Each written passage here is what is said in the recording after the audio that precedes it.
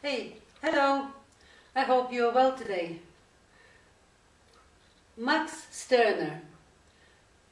Real name, Johann Caspar Schmidt. 1806-1856. He was one of the Berlin young Hegelians. In 1844, he wrote a book, The Ego and Its Own. In some translations, it is said, The Ego and His Own.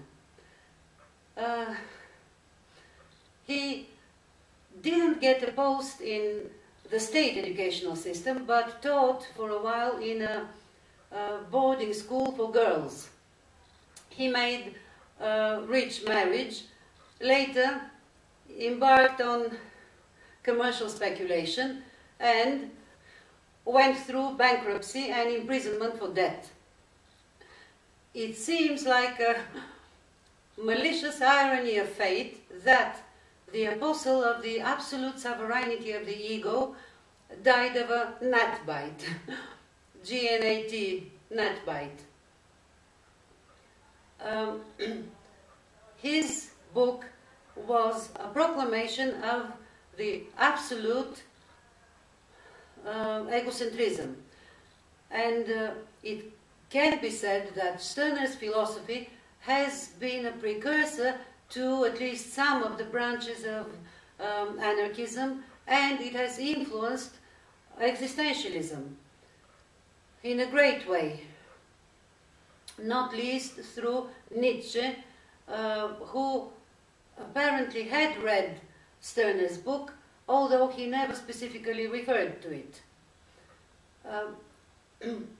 For Stirner, he made a distinction between the ego and individuality, because for him the ego was not a body or soul. For him that was pure self-consciousness, and he called it the unique one. He said that even through language you cannot express the ego. For him, the attempt of philosophy has always been to subject the ego to an impersonal being. In the case of Christianity, to the values imposed by God. In the case of liberalism, to the overall the human nature, and he says that it treats the human being only as a specimen in the species Homo sapiens. He criticized Feuerbach for that, because Feuerbach rid humans of God's despotism, but he subjected the ego to the species man, to the idea of a species man. And for Stirner, the ego was absolutely unlimited. It shouldn't be subjected, it shouldn't obey any other norms or law or values. It should follow only its own subjective values. Stirner considered that the ego was enslaved by societal norms, by the law, and by the characteristics of civilization. He said that the education shouldn't teach people how to be servants to society, but the education should teach people how to express themselves, how to realize their own inner subjective values. For Stirner, the ego was a world in its own, and it was above everything else. He makes a distinction between the personal values and the general good. He said, as far as I'm concerned, the general good is nothing. other people or their value is nothing to me. My ego is the absolute sovereign because it is my own, and I shouldn't subject it to any other impersonal being. For him, law was the same thing. In his opinion, the criminal, if he isn't caught, is in his own right. He has done what he himself wanted to do. While if he is caught, he shouldn't blame anybody else. In that view, Raskolnikov, in Dostoevsky's book Crime and Punishment, is a perfect representative of that philosophy. Stirner, as Marx did, protested against the philosophy of Hegel, where for Hegel pure self-consciousness, the ideal self-consciousness, is the being, and it uses individuals in the role of tools for its own journey towards the absolute self-knowledge. Marx denied the existence of an ideal self-consciousness. For him, human consciousness was a product of civilization, while Stirner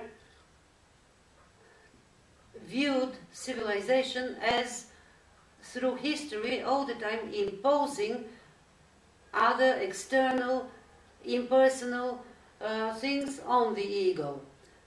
So he denied civilization. So, is any community life possible on this basis?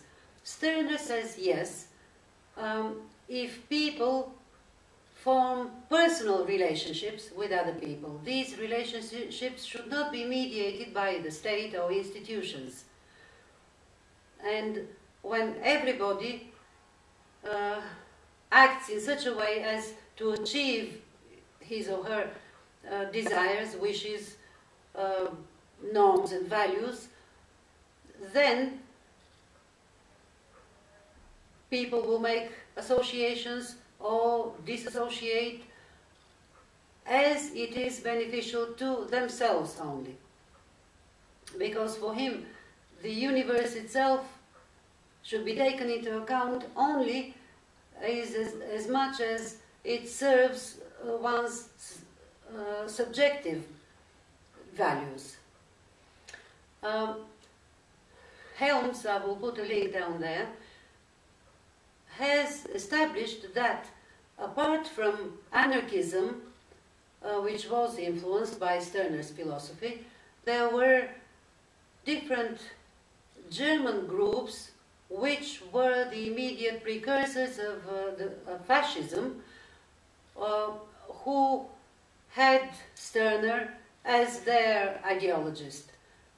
Because it can be said, yes, that totalitarian fascism is completely different than the proclamation of egoism by Stirner, but in Stirner's philosophy, the way the ego cares for itself does not preclude sometimes obeying other people or movements in so far as it serves the final fulfillment of the ego's desires.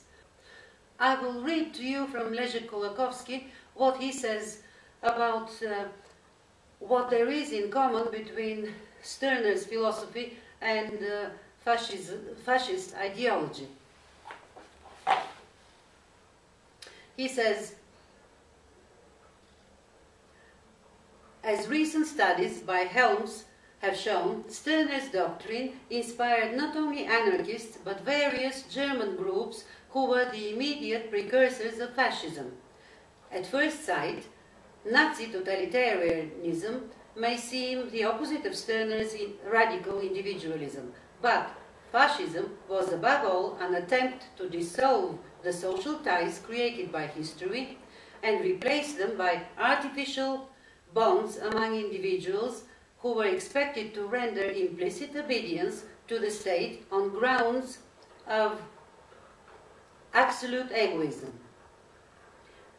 Fascist education combined the tenets of asocial egoism and unquestioning conformism, the latter being the means by which the individual secured his own niche in the system. Stirner's philosophy has nothing to say against conformism. It only objects to the ego being subordinated to any higher principle. The egoist is free to adjust to the world if it appears that he will better himself by doing so. So Marx criticizes Stirner because he says that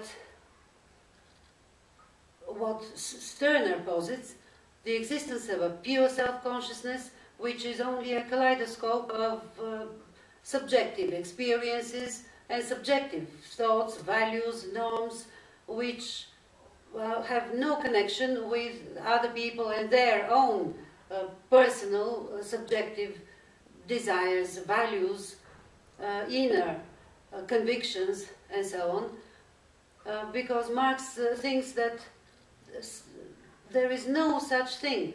For Marx, human consciousness is the product of civilization, the product of human history, social history. Why Marx thinks that Stirner's revolt is impotent? Because that would mean that only with ideas people separately make a revolt against the things that oppress them, the things that subject them. And those things are the material things in the world, the material relationships,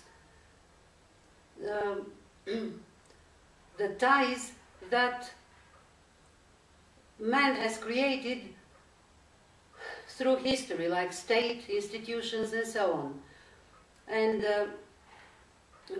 according to Marx, it is impossible only through mental states to revolt against material ties, because the material ties, this is the thing that determines a mental state, human consciousness. And Marx says it is an illusion to imagine that an individual can live in a community without the help of institutions which will organize community life.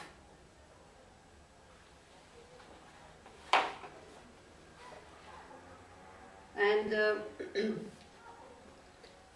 I want to read you from the book by Leszek Kolakowski, a quotation from Marx on this topic, on Stirner's philosophy.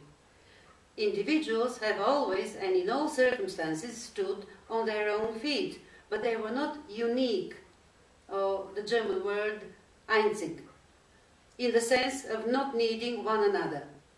Their needs, sex, trade, and the division of labor, are such as to make them mutually dependent, and so they have been obliged to enter into relationships.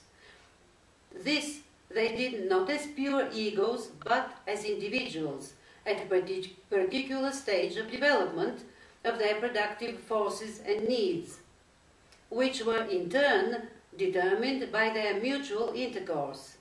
In this way, their personal individual behavior towards one another has created their existing relationships and renews them day by day. The history of an individual cannot be detached from that of his predecessors or contemporaries, but is determined by them. And then he says that the intentions of individuals are of little account in determining the effect and social significance of their behavior in a situation in which it is not individuals that regulate social ties, but the ties they have created become an independent alien force regulating the lives of individuals. I hope to be able in the future to have a conversation with any of you if you have any opinions on the matter, and let's make a dialogue on it. Bye!